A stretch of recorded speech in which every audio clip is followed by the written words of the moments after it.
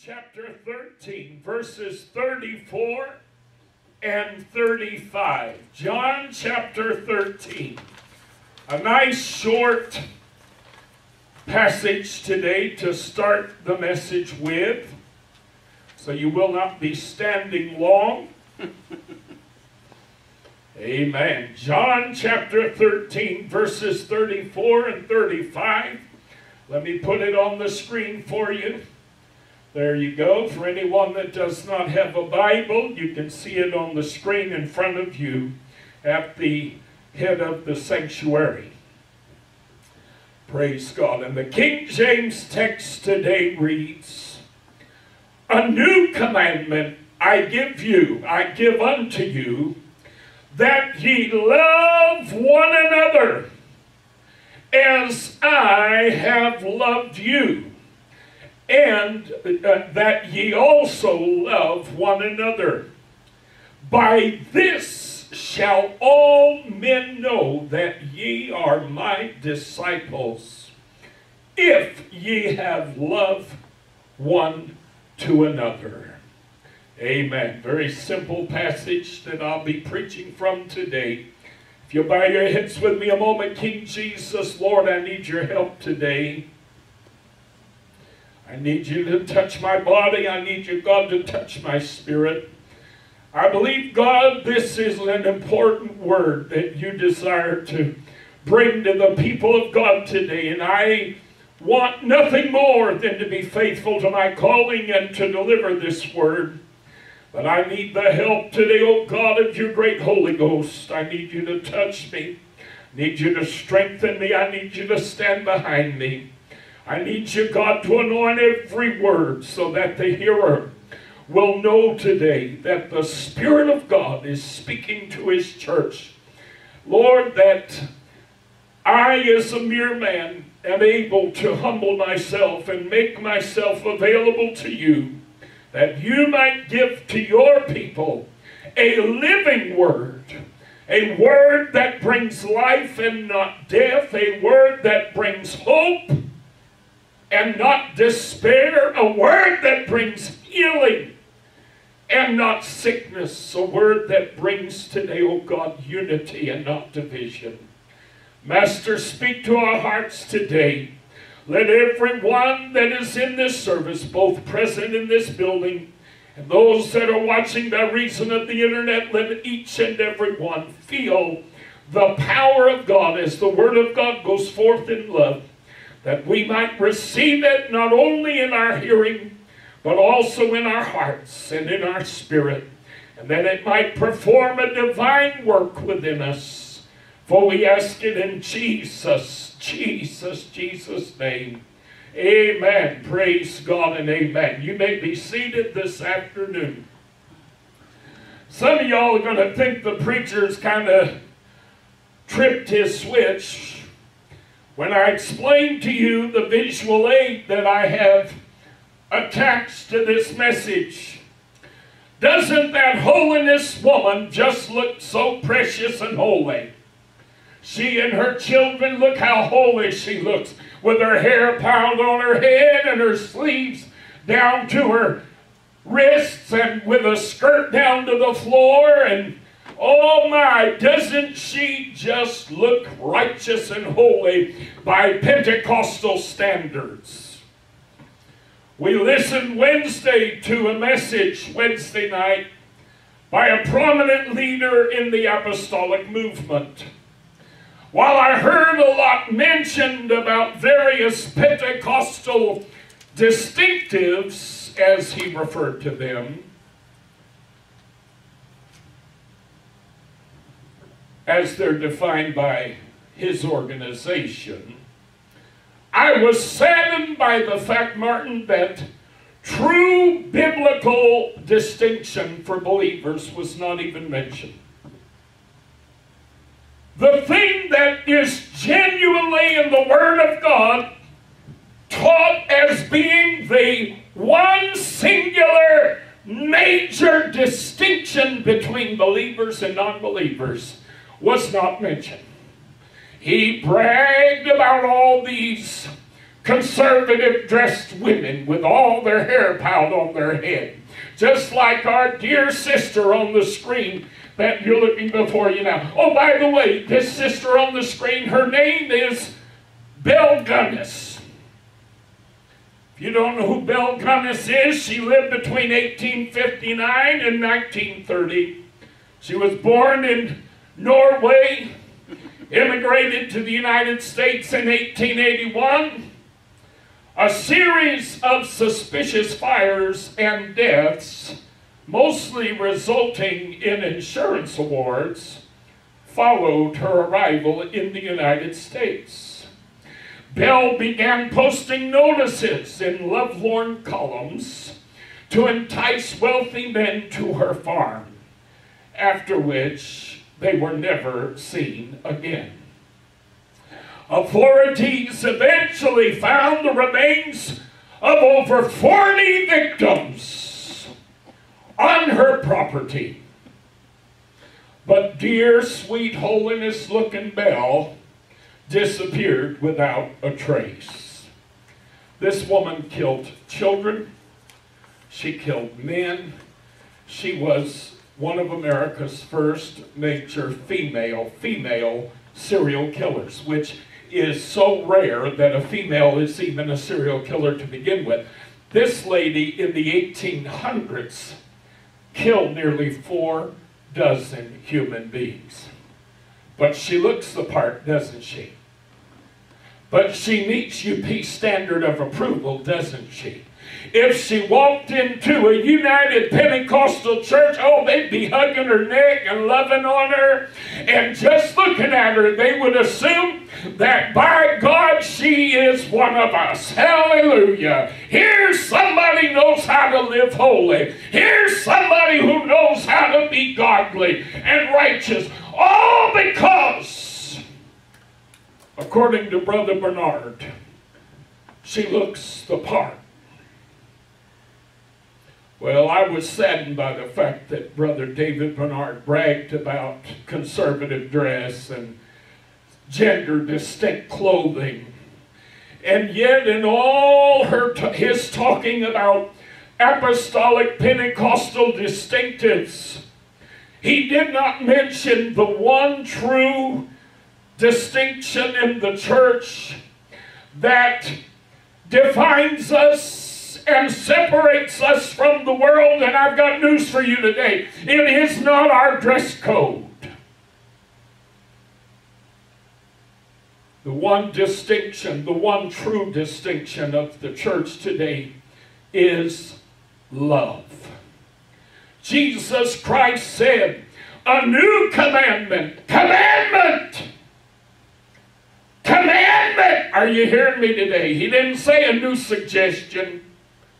Said, a new commandment I give unto you, that ye love one another. He didn't just say love one another, but he added a little phrase and said, as I have loved you.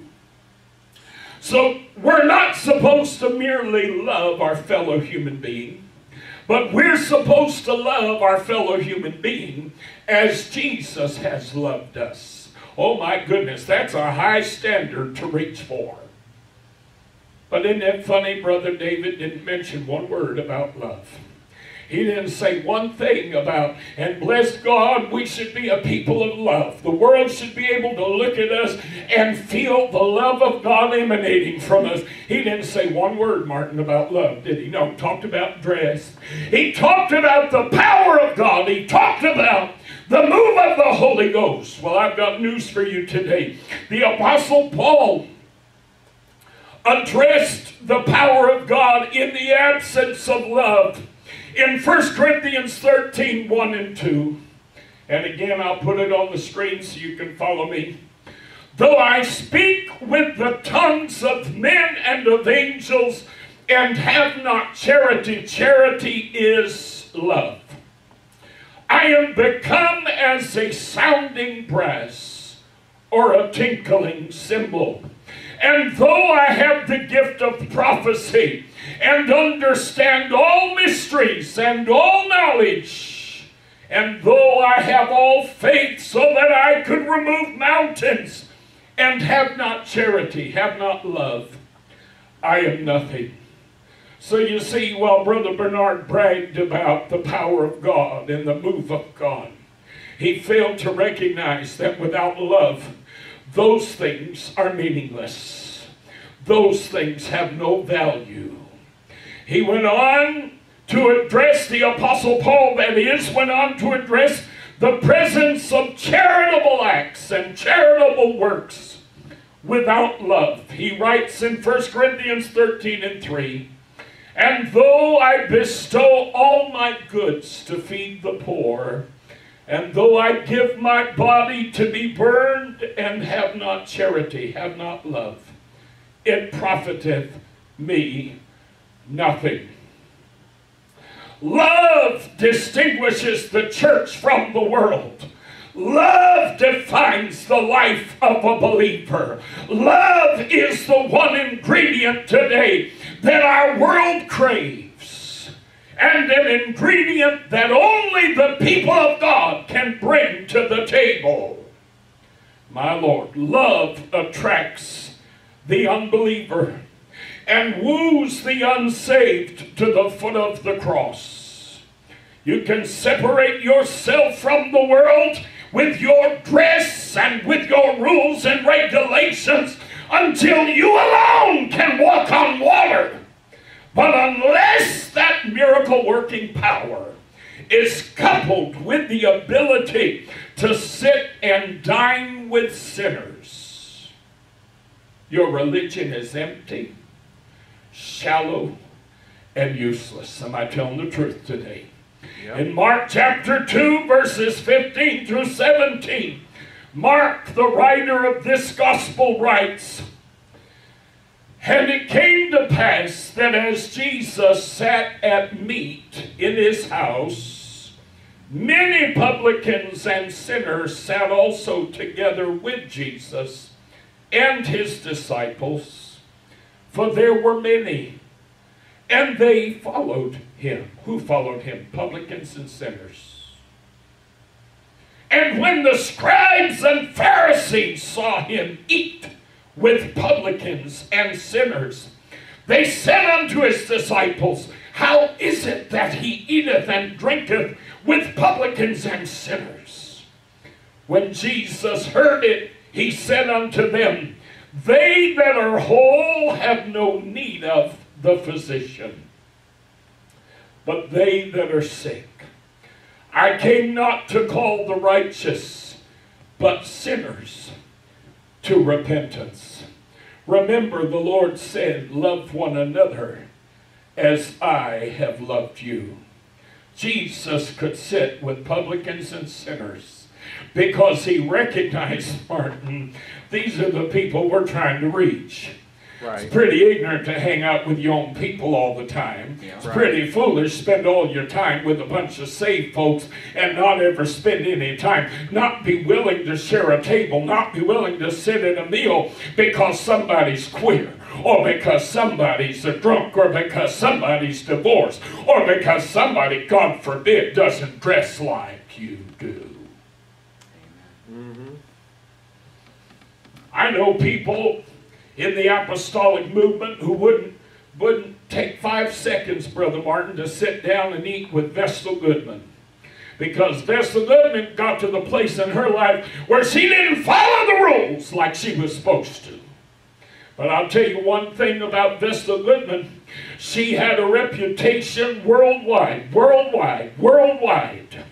for being one of the most loving, one of the most embracing, one of the most affirming, one of the kindest, sweetest, most charitable Christian women on the face of planet Earth. Now, I don't know if I'd rather have her reputation or have the reputation that, bless God, I've never let earrings go on my ears, or I've never let makeup go on my face, or I've never let scissors go to my hair. Jesus said, "By this shall all men know that you're my disciples, if you have love one to another." But not just love, but love like I have extended to you. Vestal did a better job of living up to Jesus' standard. Oh my goodness. Amen. Tammy Faye Baker with all her makeup on her face. People love to make fun of Tammy Faye. People love to pick on Tammy Faye. I happen to love Tammy Faye. I always have loved Tammy Faye. When I was in the holiness movement, I loved Jim and Tammy Faye. You know why? Because I couldn't judge people by their external appearance. I couldn't judge them by their looks when their love was so obvious. When the love of God was so obvious. One of the very first, if not the very first, evangelical fundamentalist figures to embrace men dying with AIDS was Tammy Faye Baker. On national television, she went to the bedside of a man who was dying with AIDS and hugged him and loved him. And people said, how can you do that? Because at that time, there was such fear that, AIDS could be caught with casual contact. And she said, God has commanded me to love like He loves. She said, and if He wants me to love, then He'll protect me as well.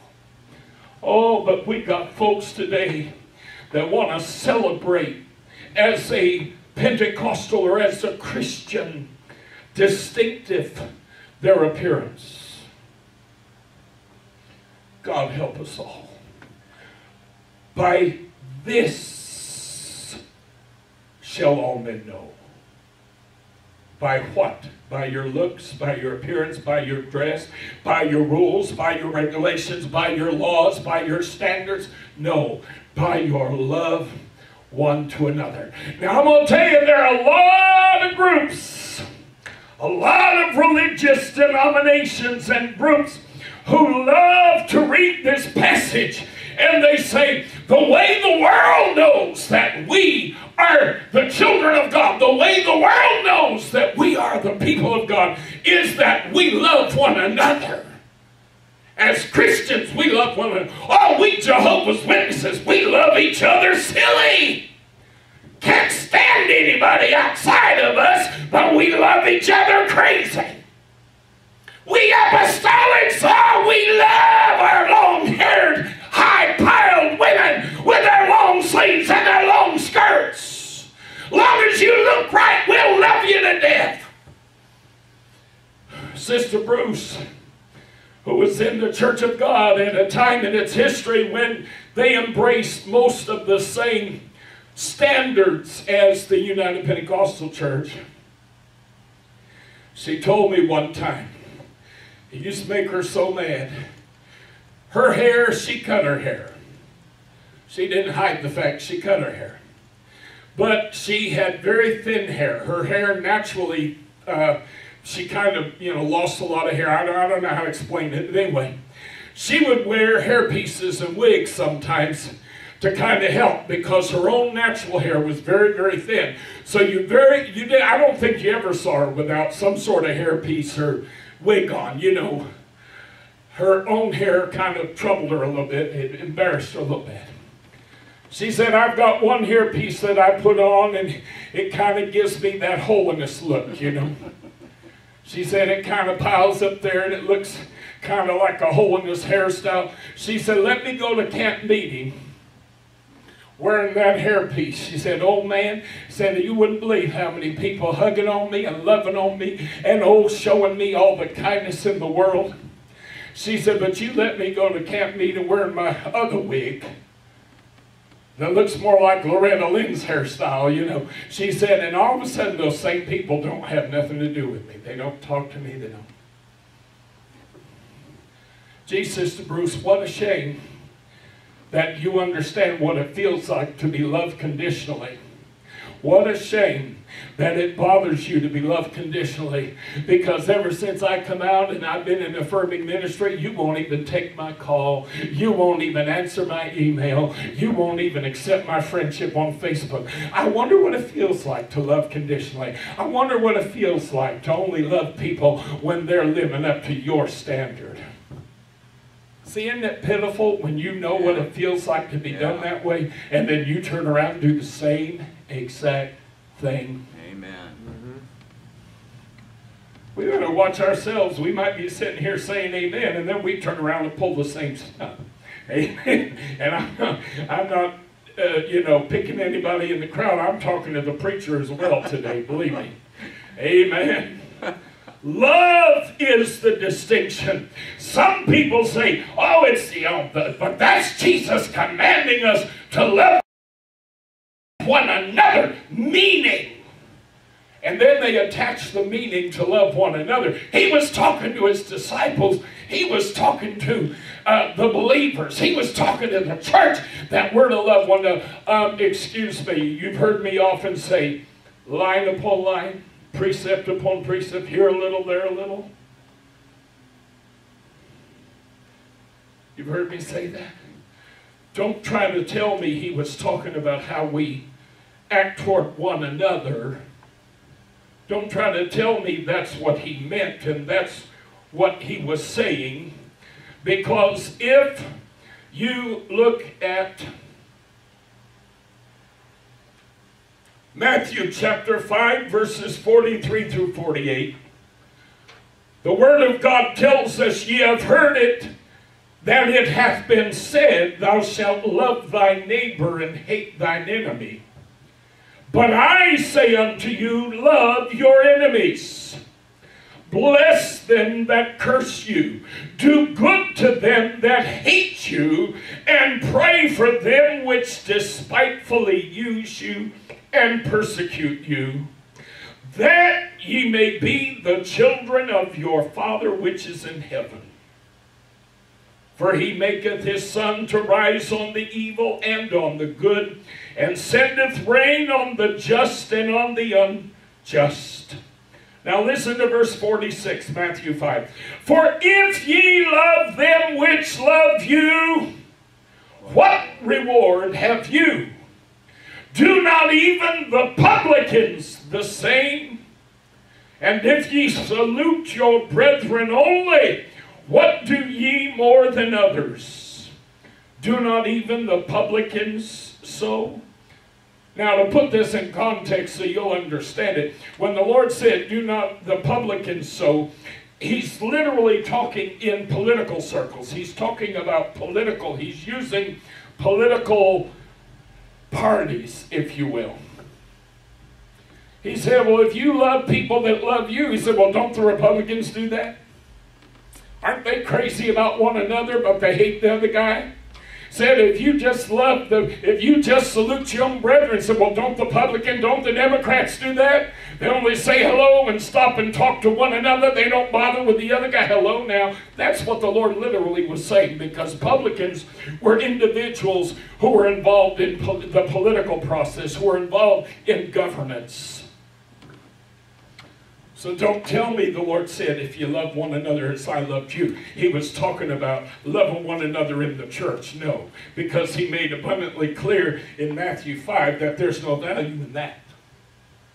He made it clear in Matthew 5 that that's not how love is genuinely manifested and demonstrated. Amen. You don't just demonstrate love toward one another within the confines of your group, but you demonstrate love one another in terms of mankind in the human race. Hallelujah. Sinners ought to feel love emanating from us every bit as much as saints do. Unbelievers ought to feel love emanating from us every bit as much as believers do. The scribes and Pharisees will always seek out separation from the world. They abhor sinners and they reject the sinful.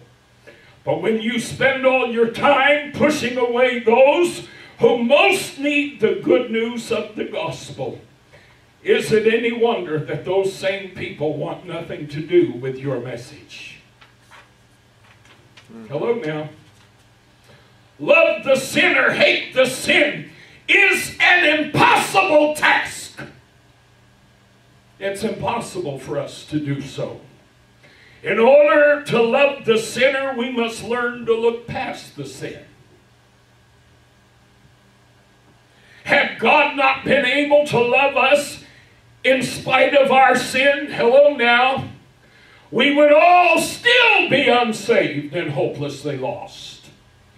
Jesus said, love one another as I have loved you. So let me tell you something. When you came to me, I didn't look at your sin. I didn't look at you as some filthy old pervert or some old pig or some old drunk or some old drug addict or some old prostitution or some old failure or some old flop. No, sir. I looked at you as someone that needed the love of God in your life. For God so loved the world. That is the heart of our message. The love of God is the heart of our message. The Word of God said, not by might nor by power, but by my Spirit, saith the Lord. Everything God does, He does by His Spirit. I've got news for you. God is love. Amen. Anywhere God's Spirit is, there will be love. Right. Anytime God's doing anything, it's got to be done with love. I'm going to tell you a little secret. When I cast demons out of people, and I've done it many a time in my old 53 years, there has to be love present.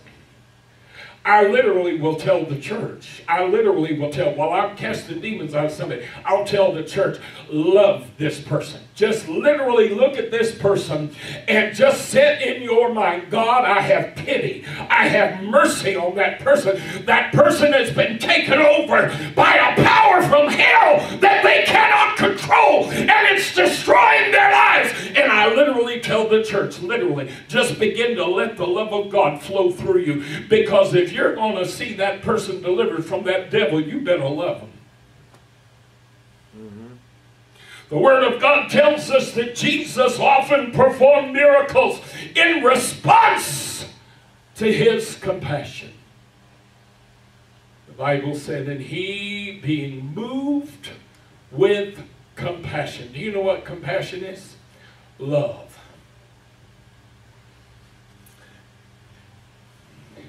See, you cannot help anybody that you cannot feel compassion for. If you don't feel compassion for your gay neighbor, then you better guess again whether or not you're ever going to be able to be a witness to that gay neighbor. If you can't feel compassion for the man dying of AIDS, oh, but you can feel compassion for the woman dying of breast cancer. You can feel compassion for the man who drank his life away and is dying of a failing liver. You can feel compassion for the man who smoked 5 packs a day and is dying of lung cancer. You don't believe in drinking. You don't believe in smoking, but you can feel compassion on those people. Oh, but let that gay man come in with AIDS. And suddenly compassion goes out the window. Don't tell me you have the power to love the sinner and hate the sin. You're a liar. Am I telling the truth? I hope I'm telling the truth. Yeah. I used to tell people, if I'm telling the truth, somebody say amen. Amen. Amen. Love is demonstrated in a proactive manner. It does not first require that a person change to be accepted and embraced, but rather it first accepts and embraces, allowing the power of love then to create any necessary change. I hate to use this as an illustration, but it probably is one of the clearest illustrations. You find an old dog who's been out in the world being abused and mistreated and unfed and dirty and unwashed, and you bring it to an animal shelter, and that old dog isn't the friendliest thing in the world. All he's ever known is negativity. All he's ever known is abuse. You're going to sit there and say, well, now I'm going to wait till that dog knows how to act right before I'm going to show it any compassion. I'm going to wait for that old dog to act right before I feed it.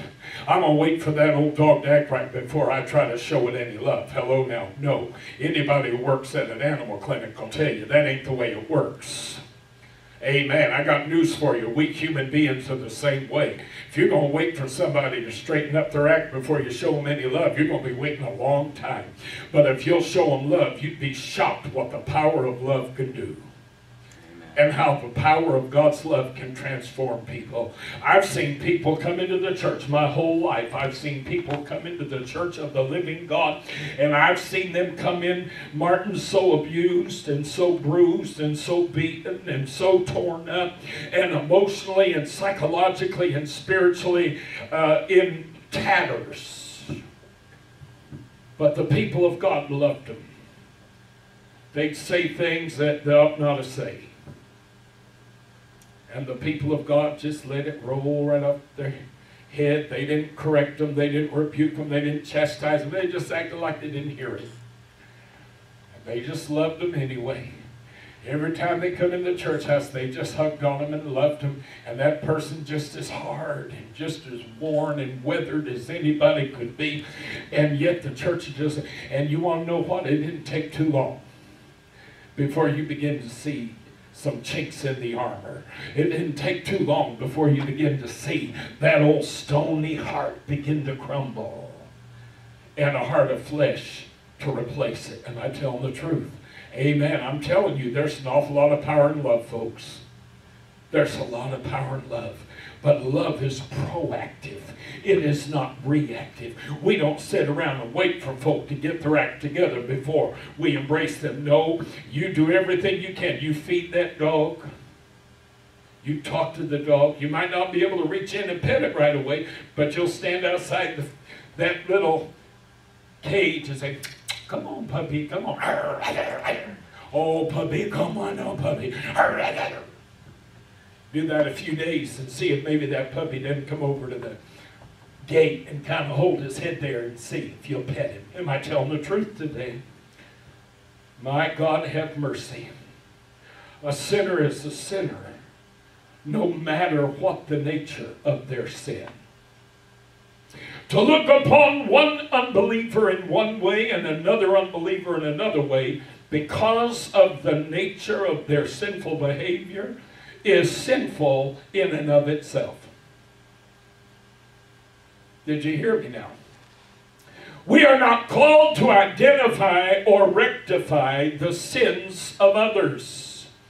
We are called to perfect ourselves and to conform to the image of our Savior. By the way, His image is an image of love. He is the loving great shepherd. He is the loving good Samaritan. He is the loving father of the long-lost prodigal son. Hallelujah! There exists no greater hypocrisy than for a child of God to believe that they are more righteous than our Redeemer. Many will say today, "Oh, I don't believe that. I don't think I'm more holy than the Lord." And my answer to that false claim is simply, then why do you find it so easy to look upon unbelievers with disdain and malice? Why do you separate yourself from those who most need to hear and see the gospel of Jesus Christ in action? A gospel, by the way, that is anchored and rooted in love. Romans 5:8 tells us today, "But God commendeth His love toward us, in that while we were yet sinners, Christ died for us." In Luke chapter 6, verses 40 through 42, listen to what the Lord says. "The disciple is not above his master." Listen carefully to what I'm saying. This is an important principle today. The disciple is not above his master. You cannot be above, you cannot be so holy that you can separate yourself from sinners when Jesus was far holier than you'll ever be, and He did not separate Himself from sinners. Do you follow what I'm telling you? The disciple is not above his master, but everyone that is perfect, you remember what I said about the word perfect, means mature, complete, shall be as his master. So you can't be better than him, but you can try to be just like him. You follow? And why beholdest thou the mote that is in thy brother's eye, but perceivest not the beam that is in thine own eye? Either how canst thou say to thy brother, Brother, let me pull out the mote that is in thine eye, when thou thyself beholdest not the beam that is in thine own eye?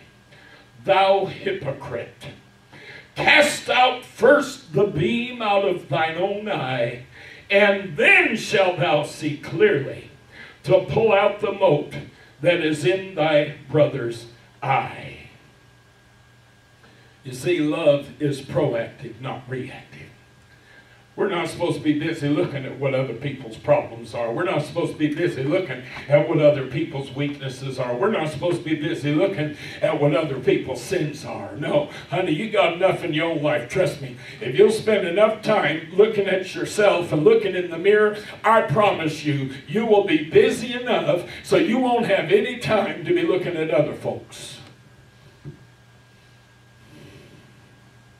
Yeah, I'm a pastor. I've been doing this for a lot of years. I'm going to tell you something. I'm not stupid enough to think I'm perfect. Tommy can tell you there are many, many, many times I'll say to him that I feel like such a failure and a flop, and I wish to God I could do things better, and I wish to God I could be better, and I wish to God I could live better, and I wish...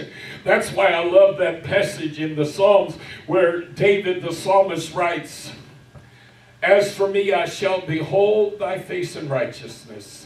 I shall be satisfied when I awake in thy likeness. I've told Tommy, yes, I'd love to have that on my tombstone. I know it costs an arm and a leg because they charge by the letter. But maybe Martin will get us a break somewhere. But I'd love to have that passage on my tombstone. I really would. Because it says everything that my heart says today. It says, I will one day behold thy face in righteousness, and I will be satisfied. See, I can't be satisfied now, Martin, but I will be satisfied. When? When I behold thy face in righteousness. I will behold thy face in righteousness. I will be satisfied.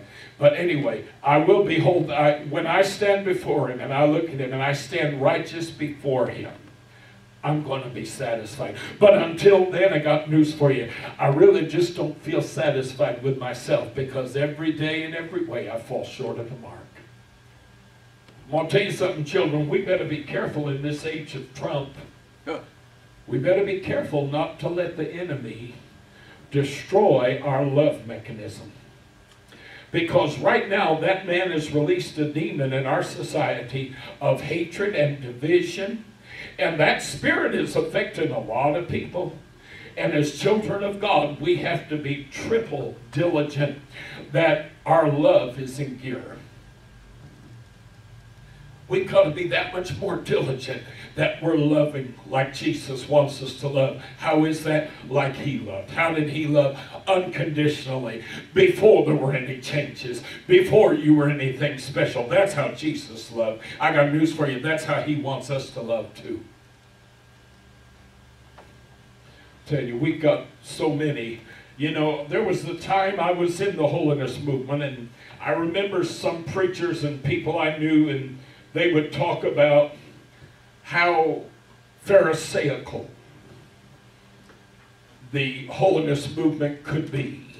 Now, I want you to understand, I do not hate holiness people. I do not hate holiness standards. I don't hate any of that.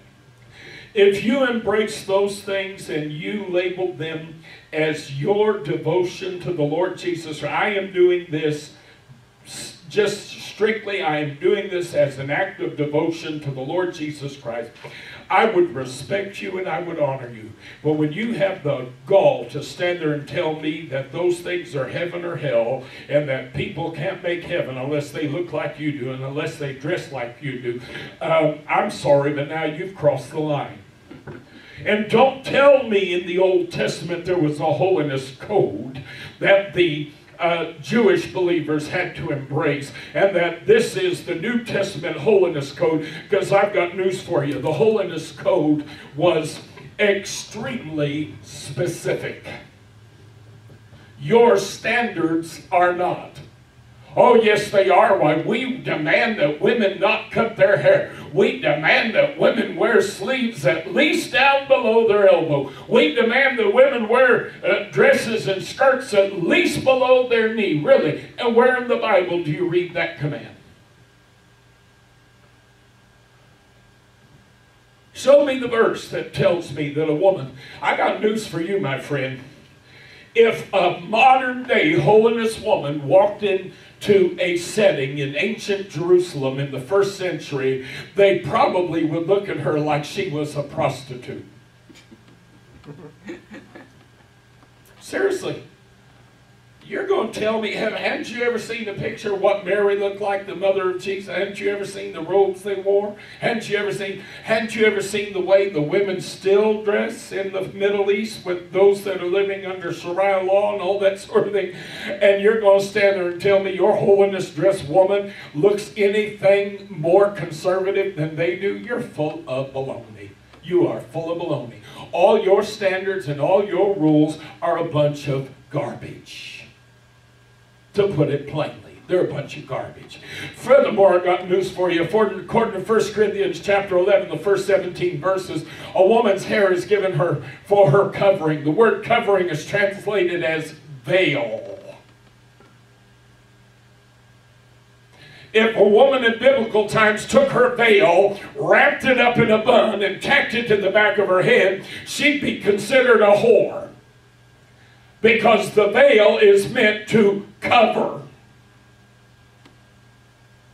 So if you're going to believe in uncut hair, then those women ought to be wearing their hair down like a veil, because the woman's hair is given her for a covering, for a veil. So if you're going to believe the Bible, believe the whole thing and quit acting the jackass and being stupid. Just going to be plain about it, okay?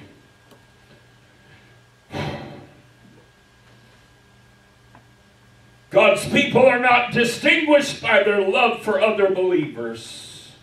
No, we have been commanded to very much function opposite of this. And we are to love even our enemies, even those who spitefully use us, those that curse us. Holiness is not defined by rules, regulations, and so-called standards. It is defined by our reflecting the nature and likeness of our God. And God is neither rude, obnoxious, malicious, judgmental, or hateful. No, my friend, God is love. And if we are to be known as the people of God, we too must be a people of love.